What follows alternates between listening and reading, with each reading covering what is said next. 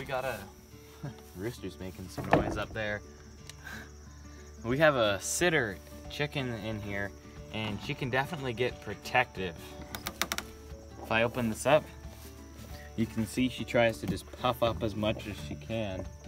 If I gotta be careful of reaching in here. She'll try to peck me. Maybe I can calm her down a little bit. But yeah, you can just see how much she's puffing up and trying to look much bigger. Ooh, she almost got me. She's trying to make herself look a lot bigger than she is.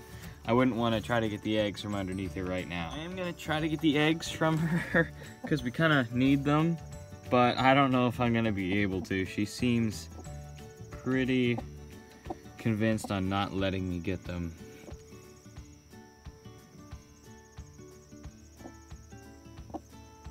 If I can try to persuade her.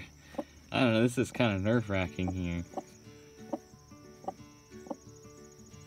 Move.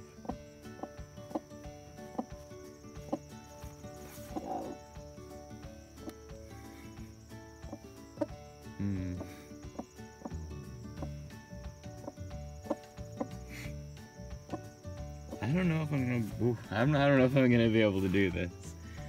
I don't think she's gonna let me. Here, hold this. Okay, I'm gonna try. Oh, ouch.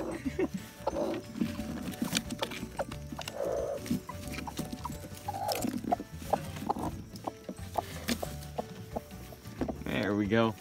And when the golf ball's in there, she'll be just as happy as she was before. But now we got the egg. I'm surprised we got it. The eggs in the next bay over are a lot easier to get.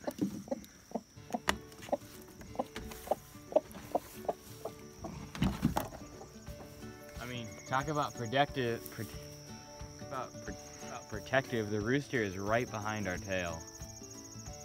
Like to collect eggs, sometimes it can just be a little bit of a challenge to coax the chickens into letting you take them. So I hope you guys found this video useful. If you did, don't forget to like and subscribe, and we'll see you next time.